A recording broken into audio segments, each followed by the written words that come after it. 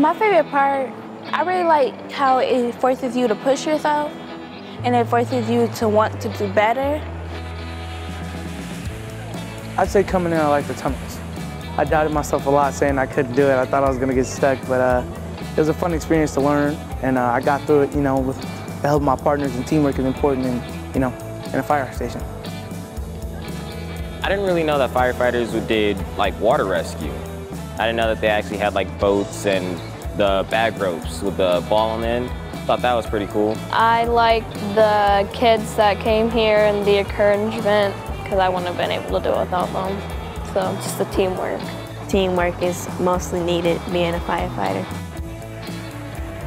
Doing things right and not messing up and focusing on what matters, and that's saving lives.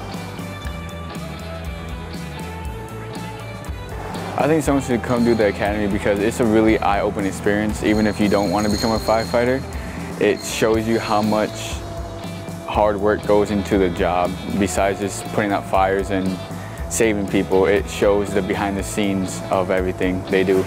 It teaches you all the things that could save someone's life one day. Like you can learn CPR and how to bust down a door and do first aid, and those are all the things that could happen every single day, and you might be the only one there, and they need someone right away to try to save them.